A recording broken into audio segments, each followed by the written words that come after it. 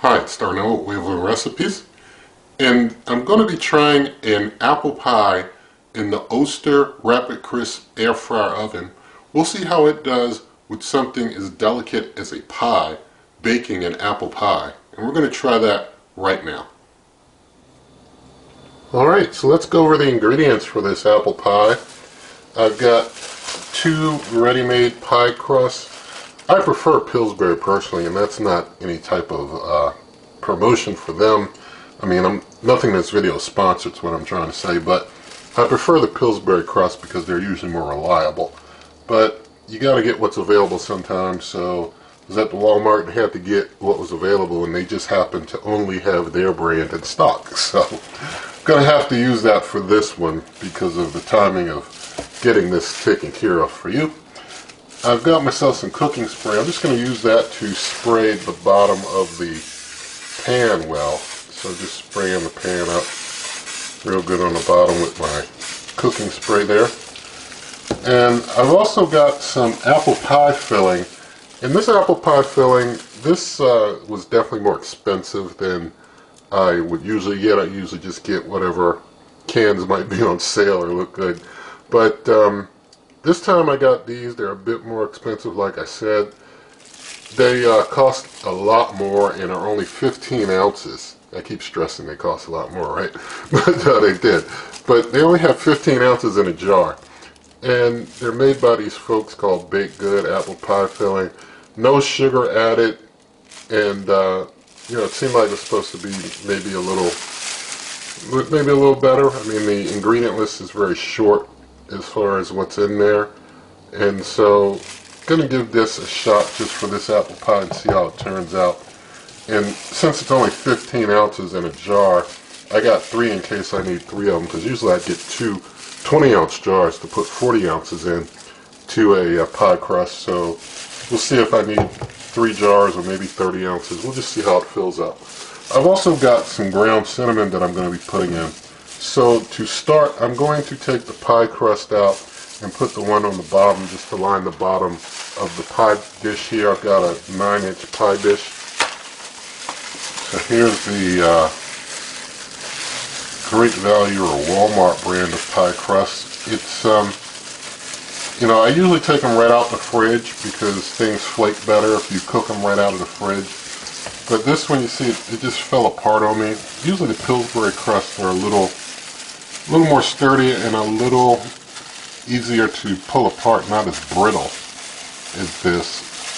But, you know, this is going on the bottom, thankfully. So thank God it's on the bottom, so, you know, it's not like it's going to have to be on top, seeing that big split. But even on top, I guess that wouldn't be too bad if, you know, it does a little venting. But we're going to put this on in here and kind of put it up on the backs and sides and go with it. So I don't think it's too terrible a deal there. But do what we can to try and maybe mend the holes just a little bit. So there we go. Now I'm going to go ahead and I'm going to put a little cinnamon on the bottom of the pie crust. So sprinkle some cinnamon across the bottom there. There we go, with some cinnamon across the bottom. Now I'm going to take one of these pie fillings, apple pie fillings here, and just pour it out. You can see how it looks. It looks good as far as fillings go. I'm going to, I guess, use this knife to help me get it out. It wasn't just falling out easily on its own. It's interesting coming out. I mean, it doesn't look anything like most pie fillings that you get out of the can look. This one looks different. I guess I'm not an expert on pie fillings, but it does have an interesting look to it. You know, it's not all gooey, I guess, because it has, you know, different stuff, which I hope is better for you than the regular pie fillings that you get out in the can. So let's get this other one out of here. Alright, now we got 2 in. Alright, I'm just going to spread it out here I guess spreading it out, I'm debating if I need a third to really load this pie up. I'm thinking, let's see, I guess you can leave in a comment if you would try that third one, but I think, you know, going with 45 ounces, it's going to be, I guess it's going to be kind of loaded if I do that, which isn't such a horrible idea. I know somebody's probably saying, yes, yes, more. I guess I'm debating. I don't want to overdo it. I guess I'll go for it because I got 3. We'll just see what happens, right? Let's hope I don't make a mess. Lord willing, I won't. So here we go. 45 ounces of pie filling. And I would normally use 40, so I'm just going 5 ounces more, technically speaking. Sorry for any excess noise from the scraping. But yeah, 45 ounces, it's not bad. I think we're going to be okay. I think that's going to be just fine. We'll just spread that out just like that there. I think that looks pretty good. You can let me know in a comment what you think about that. I think that's good to go. Now I'm just going to take some ground cinnamon and sprinkle over the top. So, got some more cinnamon because I like cinnamon. And it gives a real nice touch to things. And with this pie filling not being seasoned extra much at all, you know, it'll probably just help enhance the flavor. So I'm going to get this other pie crust out, try and carefully put it over the top, and maybe try and connect it with the bottom crust a little bit. And then I'll see if maybe I can possibly flute the edges with a fork. We'll see how that goes. But yeah, these Great Value crusts are definitely more brittle. I mean, it, you know, like I just split it by accident trying to roll the thing out. It's like split. So I'm just going to, yeah, it's just coming apart there. Just, I mean, all I can say is a lower quality crust. I mean, it's really the bottom line. Pillsbury is just holds together better. It's just a better quality is all it is with making a pie. So I, you know, personally vouch for Pillsbury on that one, you know, without reservation when it comes to pie crust, because every time I use one of these other brands, I'm disappointed. I'm consistently disappointed when I don't use a Pillsbury pie crust. So we're just tucking it in here, tucking it in the sides. But I think all the same, we'll get a decent pie out of this in the end. I think, you know, once we're around to the taste test, I don't think I'll be worried much about which pie crust I use. So got that in there. And I was going to try and maybe flute the edges a little bit, but I'm just gonna go without fluting them this time around, because this is some brittle pie crust, if you know what I'm saying. I'm just going to poke some holes though, because it does need some vent holes. So using the fork to make vent holes. You can, you know, sometimes a lot of folks when making a pie will just make kind of a hole in the middle for venting. I just poke around. It's just my style of doing things with venting for the pie. So we've got everything all together here for our pie, and it's looking pretty decent. So now I'm just going to take the pie, and I've got a rack in the Oster air fryer oven on the very lowest rack. I'm going to take the pie and slide it on in there. So in goes our pie, and if needed, when if things get too hot on the top, I'll take this crust rim protector and put it on, but I'm not going to put it on right now. I'll probably put it on a little ways into the cook if things look like it needs it. So we've got that in there good. I'm going to close up and going to turn the cooker to bake. I'm not going to use convection bake or anything like that. I don't want any, you know, heavy fan action coming down, you know, messing my crust up, making it hot too quick or overcooking my crust too quick.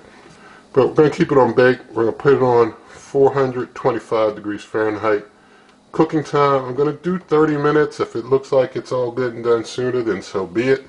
But with a bake, if it functions just like, maybe a regular oven or something may, 425 at 30 minutes will be cool. This cooker, if you're air frying, I mean, it's no joke if it's air frying. It's going to cook things up real fast. But we'll see how it does with a bake now. And I'm just going to hit start. And so we'll let this cook. I'll bring you on back in a bit. Alright, so we're about 16 minutes, 30 seconds into the cook, and the rims, well, the edges are starting to get a little brown. So I'm going to put the rim protector on. There's no pause in this cooker, so it's just basically a matter of getting it in here right quick and then closing up right quick to try not to lose too much temp there. But then let that go and continue to cook, and I'll bring you on back later. Okay, so it's been baking for 29 minutes. Remember, this cooker has no preheat. The top is not as done as I would like yet. Just give you a quick peek at it. That's how it looks. Not really a golden brown yet over the top. So I'm going to up the time. I'm going to kick it up another, well, kick it up to show 6 minutes, but basically give it another 5 minutes to cook. It kind of loses your seconds when you go up on the time there. So basically about another 5-6 minutes.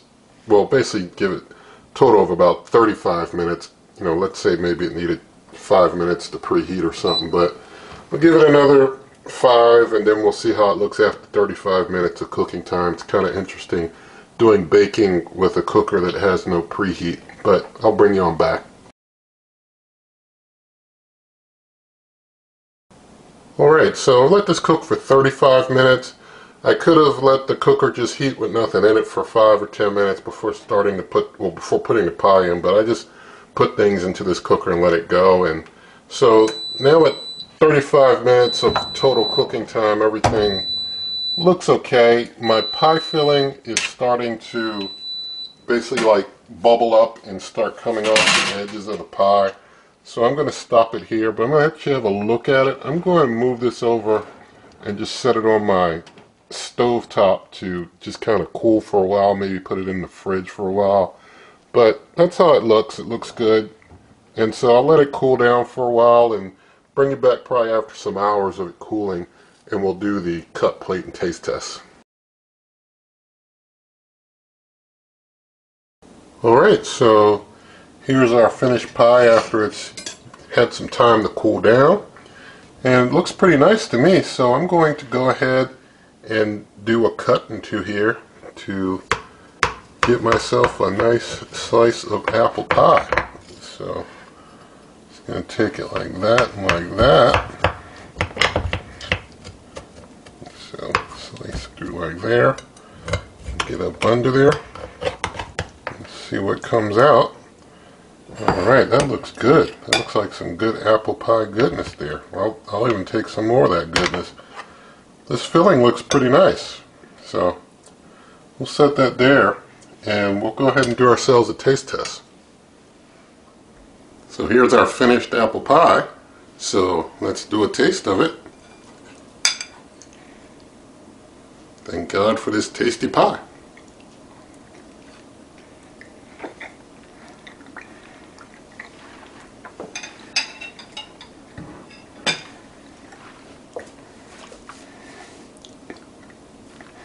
Alright, the pie tastes very good. The pie filling that I use, it tastes different from the stuff you get from a can for sure. But it tastes good. I guess it's not like overly sweet and good, but it's kind of a good and kind of fresh. It's pretty good. So I definitely like how the pie turned out. I like how the Oster air fryer oven did as far as baking it. It bakes really just like an oven. It needed to take the time that you would cook a pie probably in a regular oven if you just put it in there without preheating.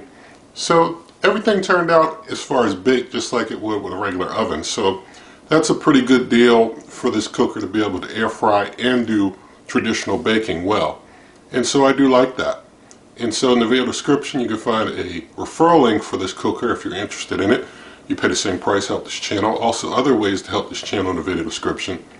Also, you can find a link to the printable version of the recipe and also other recipes on my blog at superwaveovenrecipes.com. And if you like this video, please give it a thumbs up, share the video with a friend, leave your comments, subscribe, hit that notification icon, and good eating.